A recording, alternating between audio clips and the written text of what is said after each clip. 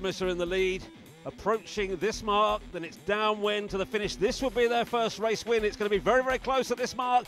Groupe Edmond de Rothschild bear away to go behind. They're not going to crash. They've hit the back. Well, Groupe Edmond de Rothschild thought they were diving behind, didn't. They forced Artemis the wrong side of the mark, but that's not the big issue. Both boats must be damaged. Look, they're protesting on board Groupe Edmond de Rothschild. 2 crew members climbing back on board, and they're assessing the damage on Artemis. Well, let's just see that one more time. Groupe Edmond de Rothschild hit the back of Artemis. 2 crew members are in the water. Protest flag up straight away. It was very close there.